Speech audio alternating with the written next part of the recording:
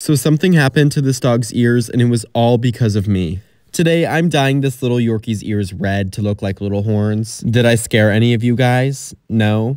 Then check your closet. Just kidding, I already came out the closet a few years ago. So this is Bron, and I dyed his ears red. I let it sit, rinsed it off, and now it's time for the haircut. So he gets a short body with longer legs, and I'm really not touching his legs too much because he is a little bit older and his hair doesn't grow super fast. The goal was to make Bron's ears look like horns as much as I possibly could. Most of the time, I'll round the ends of the ears, but today I'm pointing them because obviously we want horns. Bron reminds me of like an older man, possibly in his later 60s, who's single and more than willing to mingle. Like, he got his license taken away from hitting too many parked cars, but that will not stop him from revving up his engine, if you know what I mean. Anyways, I think Bron's ears turned out super adorable, and I gave him that matching little bow tie, and he is all ready to go home. Bye, Bron.